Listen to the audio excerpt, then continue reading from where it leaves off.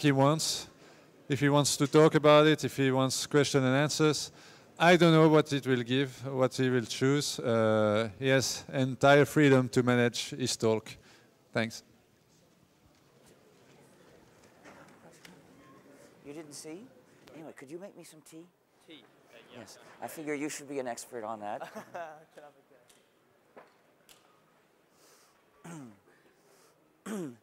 First, I'd like to mention, are you gesturing for communicating something to me? Okay, good, because I didn't understand, and people make gestures at me and they expect me to understand, and usually I don't know their code. So,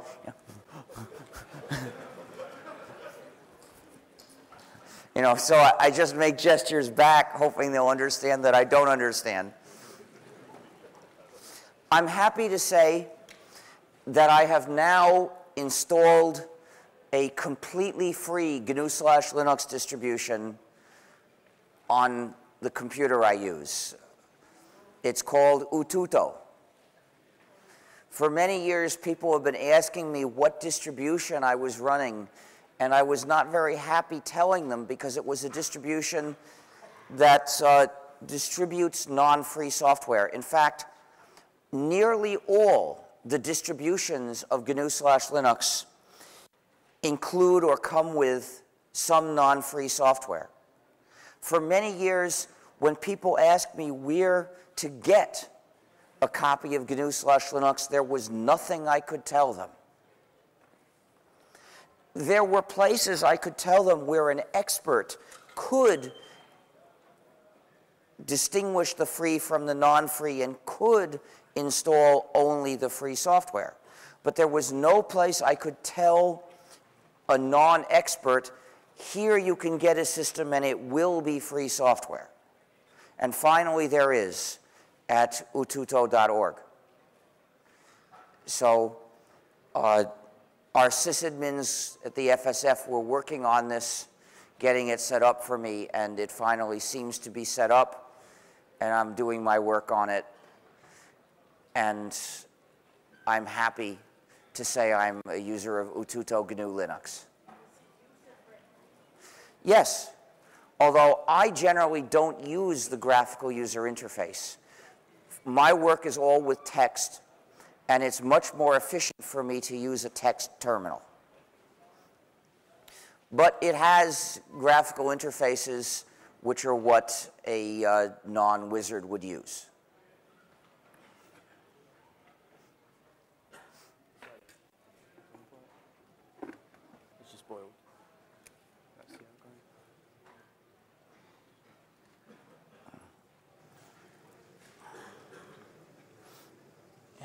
So when it's reasonably done, please tell me. So I'm here to talk, though, about version 3 of the GNU GPL. From the beginning, from the first version of the GNU General Public License in 1989, we expected there would be revisions. Version 2 was developed in 1991. I'm the main author of every version of the GNU GPL, but I've always had help from a lawyer. In the past, it was Jerry Cohen. For this version, it's Eben Moglen, who I first began working with in the mid-90s. The reasons for this revision are many, because the changes are local and mostly small. There is no big change in GNU GPL version 3. There can't be and must never be. The basic idea will always be the same. We've changed specific parts, or we're changing specific parts of the GNU GPL to respond to specific issues, and also explanations of all the changes in the rationale document, which you can find in the site gplv3.fsf.org, along with the draft text itself. That site exists for the sake of comments. It exists not only so that you can see what we're proposing to do, but so that you can say what you think about it, and in particular, so that you can give us constructive suggestions so that we can make sure we get it completely right. So please do go to the site and look at the rationale document. Still quite hot. What? It's still quite hot. Yes, it's probably done by now, right? Yeah, should be. So now it has to cool off. If you could get some more water to heat up, I'd appreciate it. Thanks. So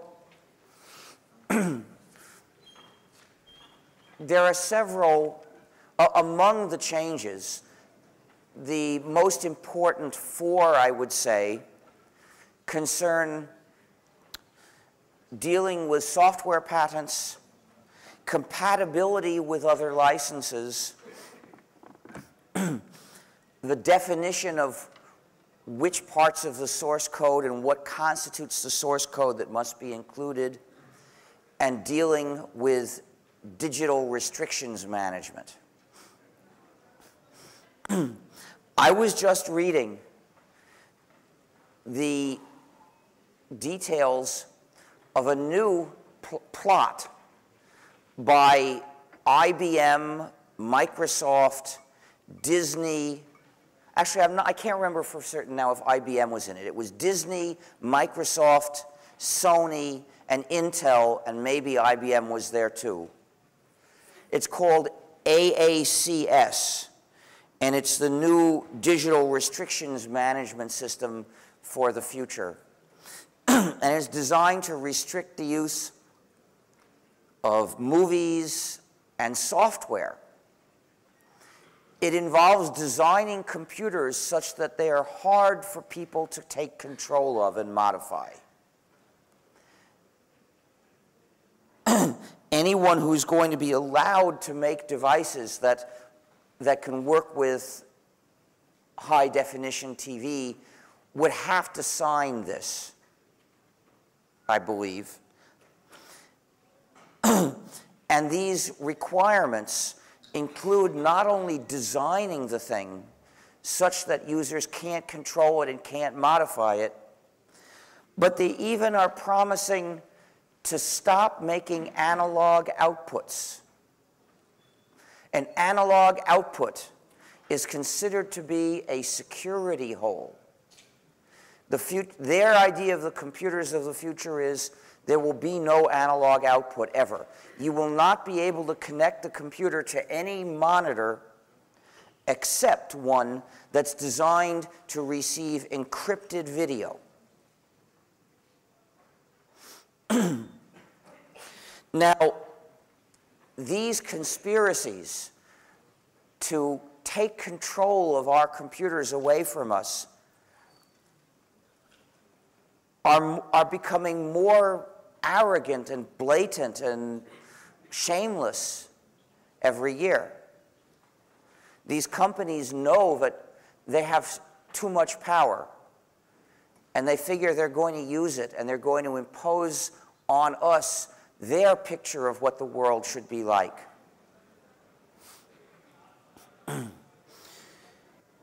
We have to try to resist this in every way we can. Some people have suggested that people should buy this hardware and return it to the store, and buy it and return it to the store. They said that makes life too difficult for the stores. Well, I'm looking at a different way of trying to resist these plans, and that is to make it impossible for them to corrupt free software. You see, what they want to do is distribute to the public software which theoretically is free and practically speaking is not. They want to distribute GPL-covered software to the public and say, these binaries are under the GPL, and yes, we'll give you the sources if you ask, and the sources are under the GPL, and yes, you can modify them. You just won't be able to make any use of the modified version in our computer. Because if you install it, it won't actually run or it won't actually do anything useful.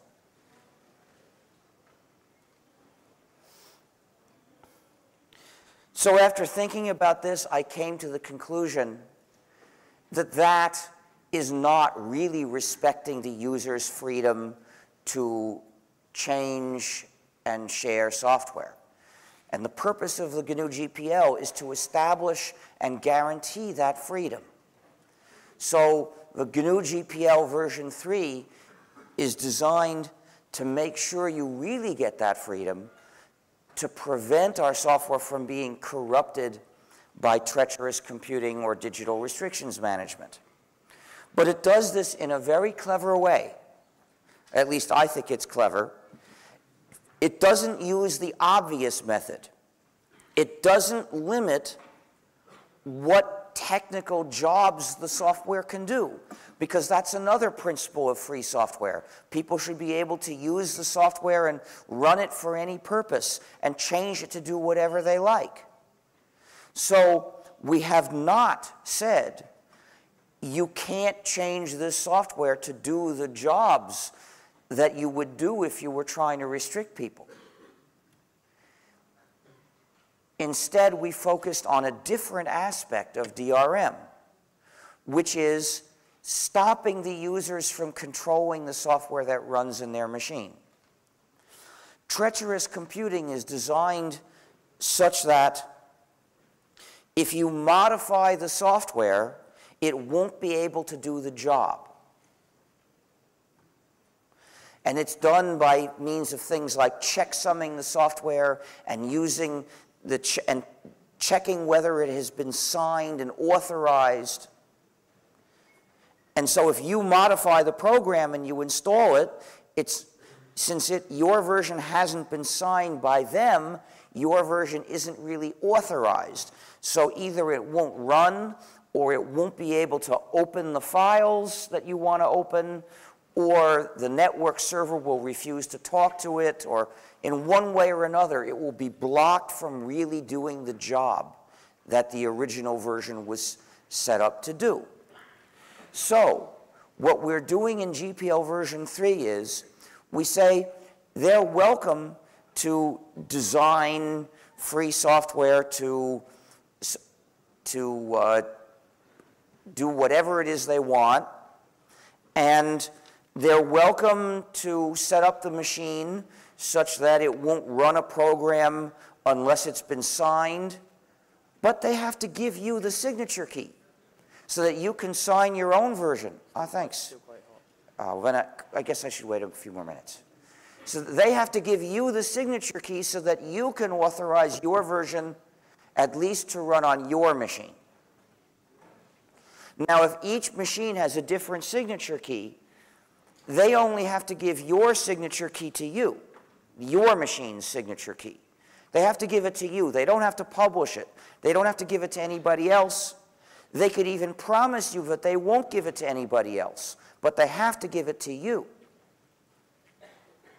So this ensures that you really have, practically speaking, the freedom to modify the program, put it into the machine, and have it really run. And it must be able to do the same jobs on the same data, which means it must be able to access the same files that the unmodified version would have accessed, or talk to the same network server that the unmodified version would have talked to. So whatever is needed to get any particular version, whatever the program needs to be able to give the network server so that the network server will talk to it, they have to give that to you. This won't stop, I can't hear you. this won't stop distributions from being able to distribute signed binaries. Not at all, because he said it won't stop distributions from including signed binaries. When the purpose is to prove this is my version of the binary and it wasn't changed by someone else, that's a completely different scenario, because they're not giving you a machine that refuses to run software unless it's been signed by them.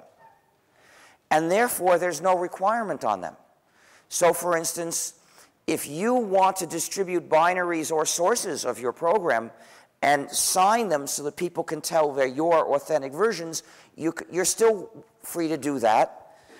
And they can still get the corresponding public key and check your signature. The reason that these requirements in the GPL don't apply to this case is because in this case, the user checks if he wants to. It's not a machine that's checking and refusing to run the software if it wasn't signed by you. If you give them a machine that won't run the program unless the binary has been signed, then you have to give them the signature key. But if you just sign the binaries or sources and say, check this if you wish, the requirements don't apply to that case, because the requirements say that you must include whatever keys or codes are necessary to authorize a modified binary so that it will function the way the original binary would.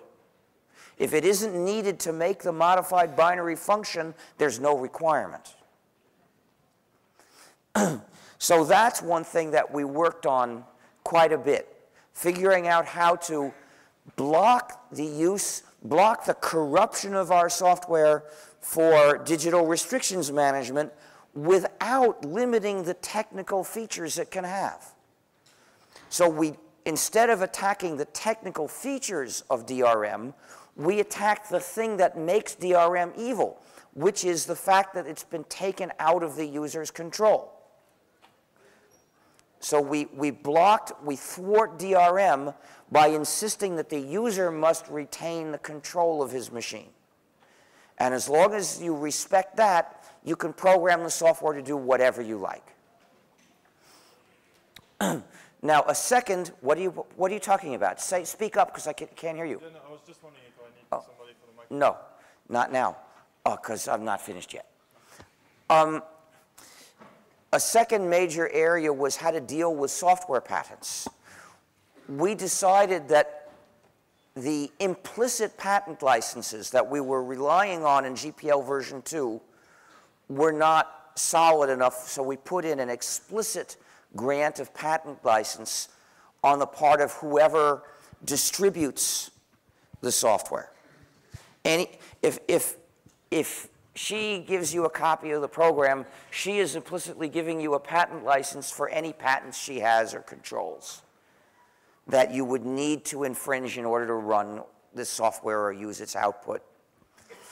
And in this, we're following various other free software licenses that came out during the 90s. But there's one controversial point about it. You see, the megacorporations that have blanket cross licenses often don't even know. Well, actually, I skipped a step.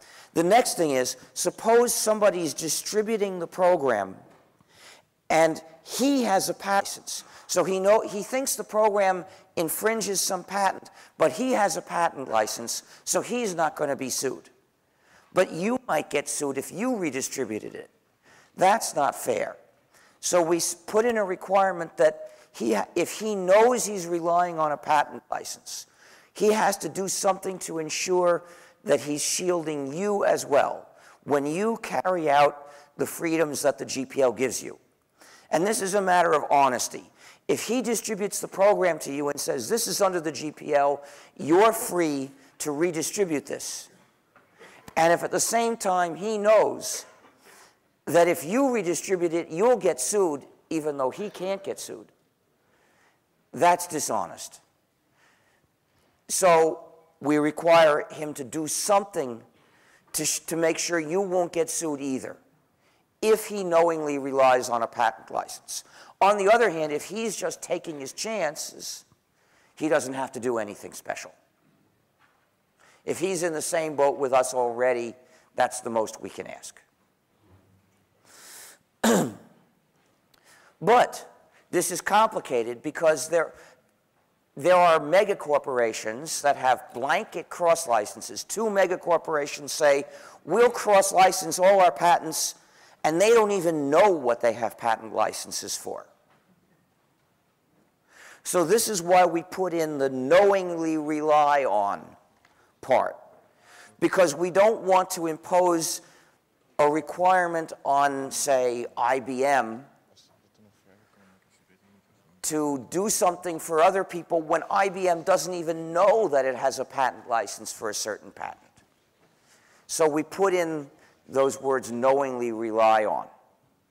And this apparently is rather controversial, exactly where that line should be drawn. But it's actually a pretty small change. Another big change, comparatively big, is that we have decided to make the GPL compatible with some additional free software licenses that are incompatible with GPL version 2. It's a practical inconvenience, this incompatibility, and it's nice to get rid of it. We can't get rid of all these incompatibilities because that would require eviscerating the GPL, making it null effectively. The GPL requires that users must get certain freedoms, and we can't allow the addition of absolutely any requirement. But instead, we decided to list a specific set of additional requirements that are okay. So other licenses can add requirements of those kinds. For instance, they can make specific requirements. If you could heat up another.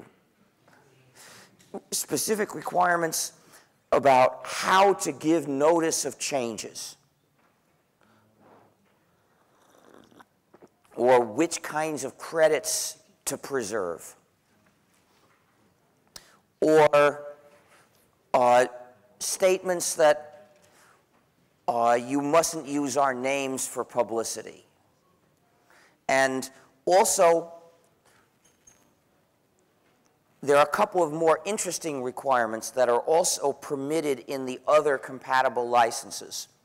One of them is the Affero GPL requirement that says if you run this for public access, you must provide a command to download the sources.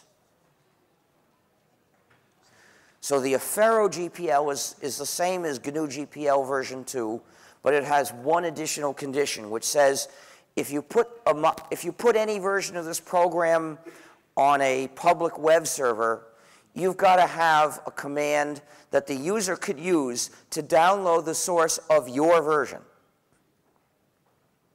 So we were thinking of putting a requirement like that into GPL version 3 together with a way that people could explicitly activate it.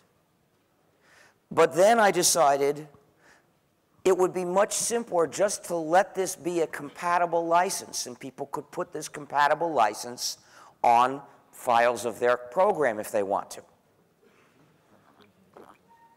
It has the same result. So GPL v3 will not make this requirement, but it will be compatible with licenses that have this requirement. And then there's another kind of requirement that GPL version 3 is compatible with, and that is patent retaliation. There are several free software licenses that have patent retaliation clauses, where they say,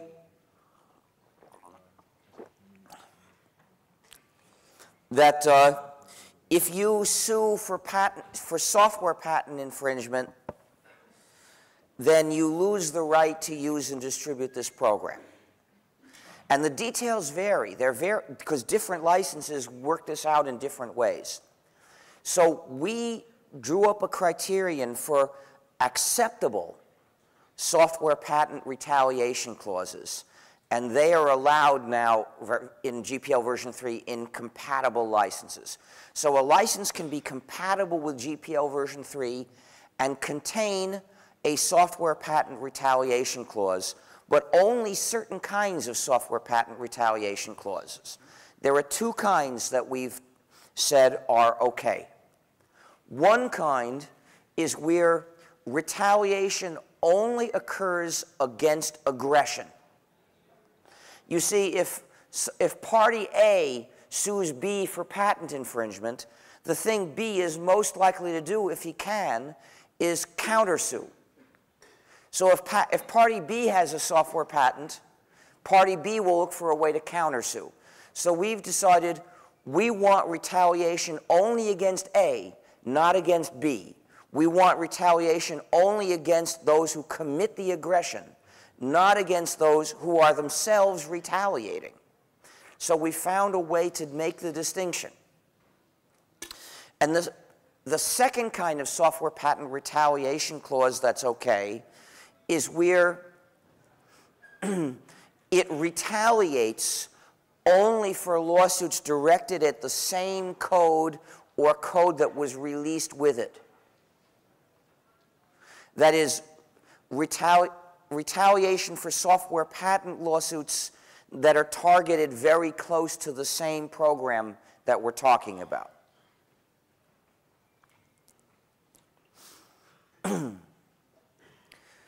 So this creates a somewhat complicated situation because it means that a GPL-covered program can have parts that are under these compatible licenses which make certain kinds of other requirements. To help make it clear to the user what the rules are for using any particular program, we said all these licenses have to be collected and put in one file, which you can easily find. And I think it says it has to have a certain name. I don't remember actually that detail. But the result is it'll be easy to look at a GPL v3 covered program and find out and see all the other licenses.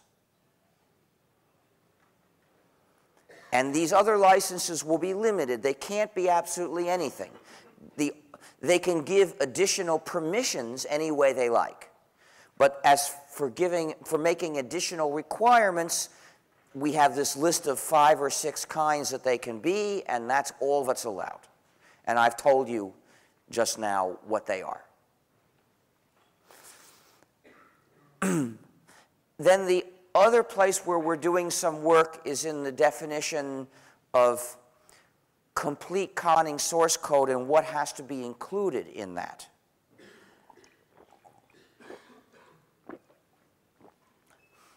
Which some changes that are a bit subtle in the system library clause. The clause that says you can distribute a binary for a non-free system, and it's been linked with some non-free system libraries. This is a special exception.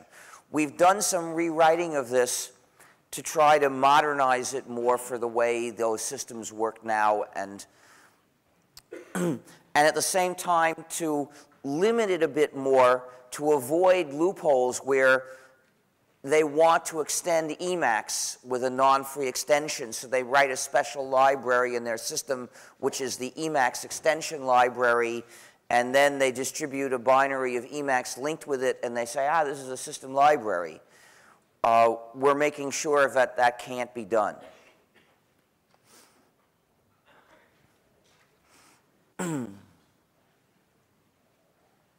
What time is it?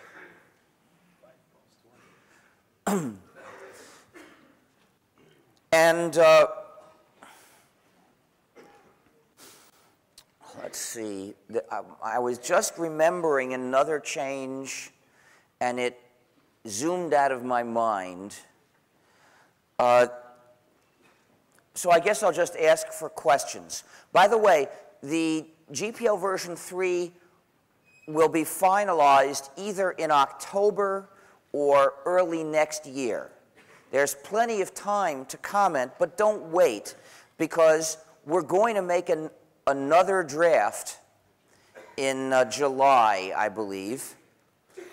And if you want your comments to bring about changes in that draft, which would be really desirable if you've got good comments, please go to gplv3.fsf.org and give us your comments now. Study the draft, look at the explanations, and then see if you can see a scenario where this text would not do the right thing. and give us your feedback. So now questions. I don't know. A couple of weeks ago, I was told that there had been 500 comments. But I'm not reading the comments directly. The comments go to discussion committees. There are 4 discussion committees. And what the discussion committees do is they aggregate the comments to make issues. Each issue is basically some question we need to think about. And they connect each issue with the comments that raise it. And then they write up the issue.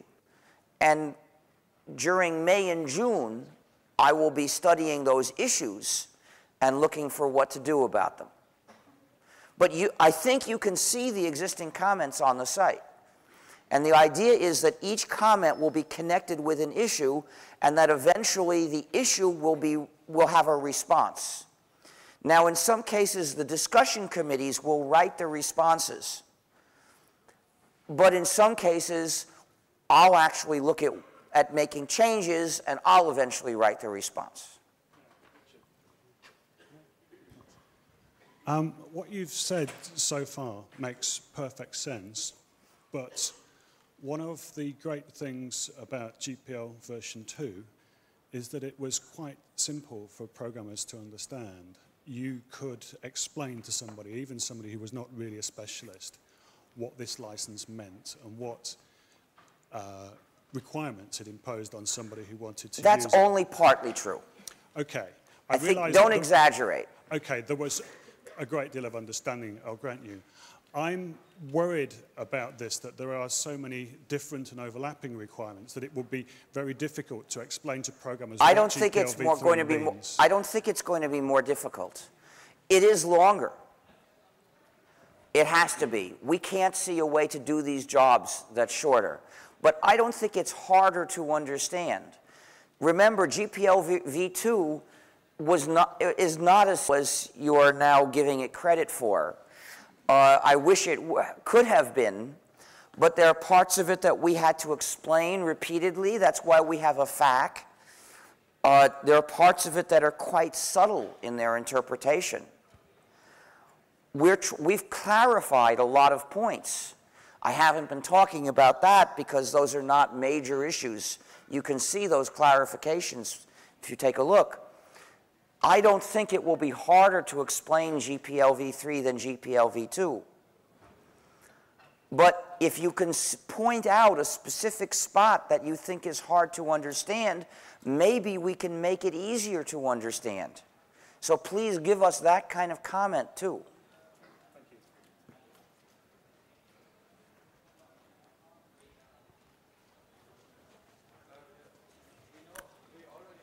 Please speak louder because I can't hear you. We have a lot of code with GPL2 which doesn't have the or above clause. That was a mistake. Yeah, okay, that was a mistake, but we have this code. And either those people will relicense it or they won't.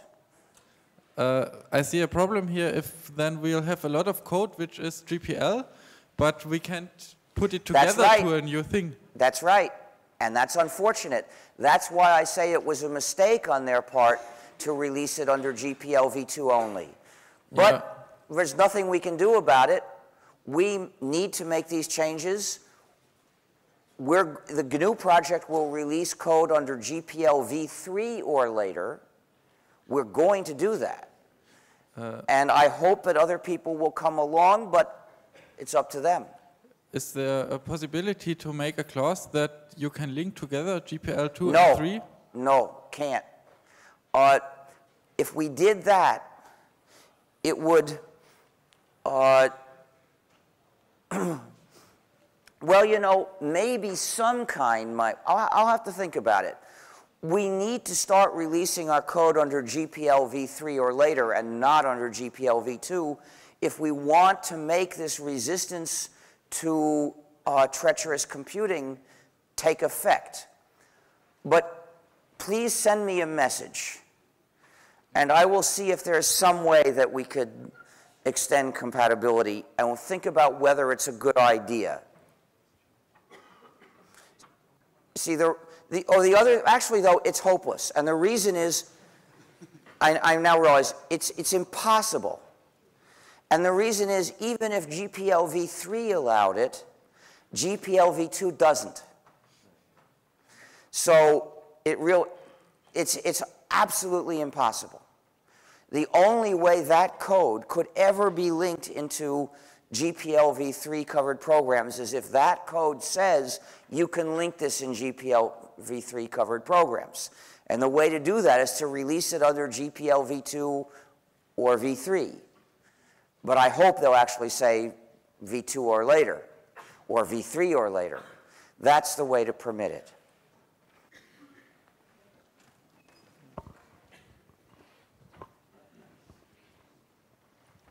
Yeah, about the requirement to distribute keys in order to defeat tree-shared computing.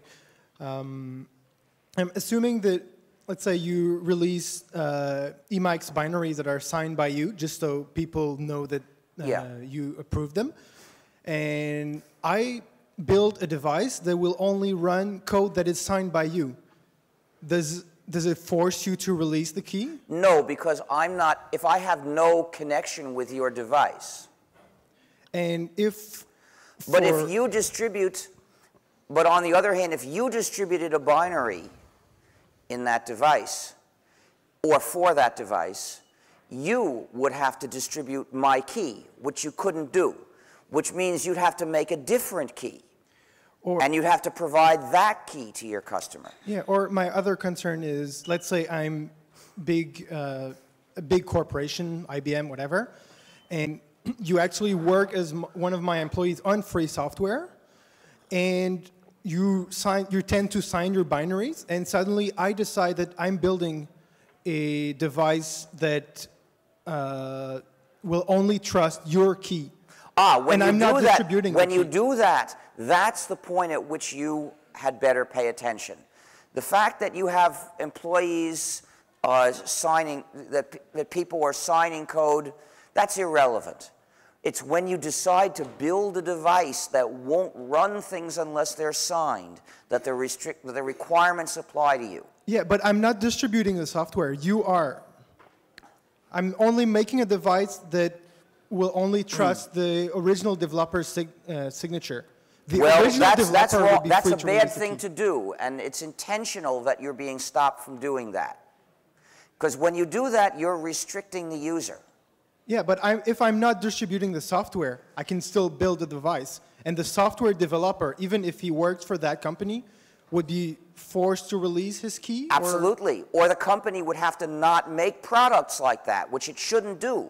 Those products are exactly the evil we are trying to stop. Yeah, no, I understand that part. I'm just concerned about if, for example, I was doing free software and I work for a certain company, and that company starts making, without me knowing it, they start making a device that uses my key. They'll have to stop making that device. They're not distributing the software, so they can't be made to stop. They're free to do whatever device they want.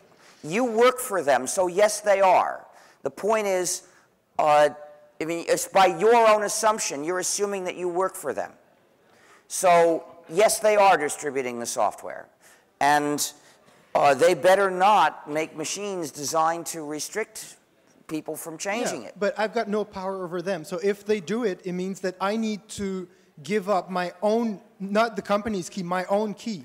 Because or they have to yeah, maybe so. Or maybe they just have to not hire you. Or maybe they have to not make those devices. Those devices are evil. Yeah, no, I understand that part. I'm concerned more not about the company. This is a weird, bizarre scenario. I think it doesn't matter what happens in such a weird scenario. However, I do think it matters to make sure that we successfully forbid them from distributing those machines.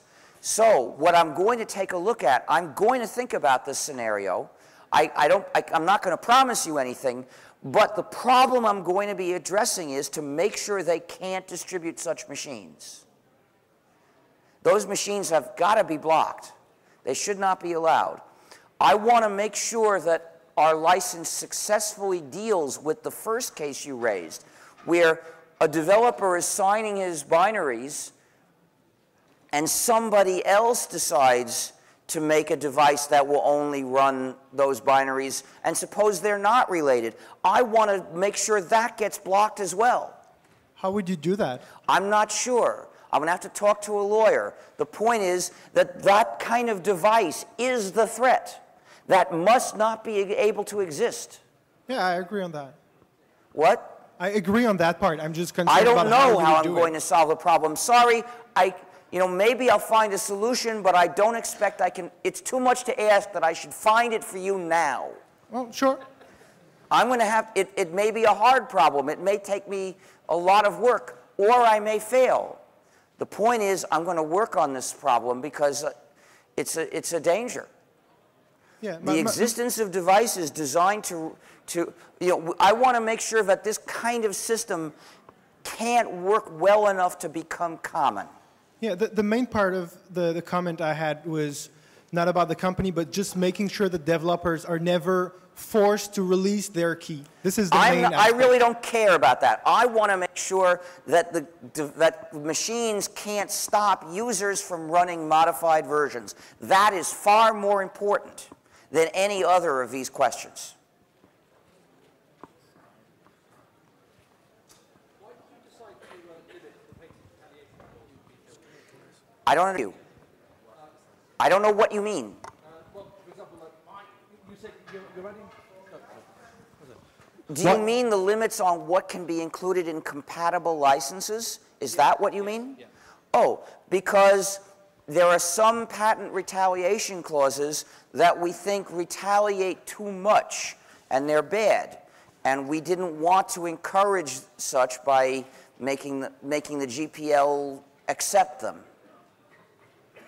For instance, there's some licenses that have a patent retaliation clause that says, if you sue us alone, then you lose the right to use this software.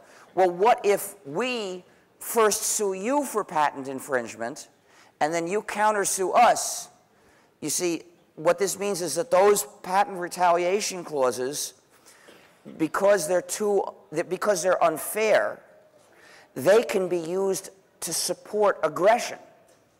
So we want it to be compatible only with clauses that do not become supports for aggression with patents.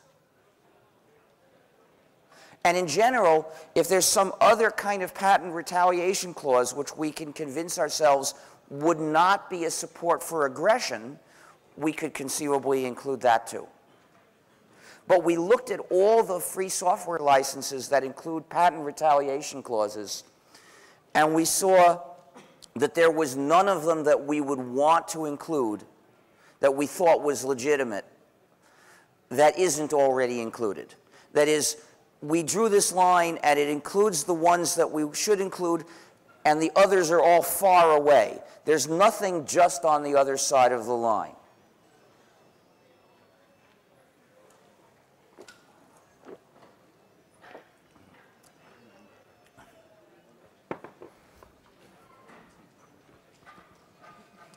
So I guess it's time to stop.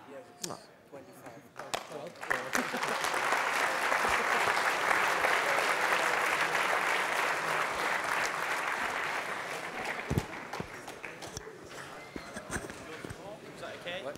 I'm done. Okay. You want some more tea? No, because I think I'm not going to stay here now. Okay. I think it's time for me to get lunch. Not yet. You don't want from... This one is... On va reprendre le nôtre. On va y arriver. What?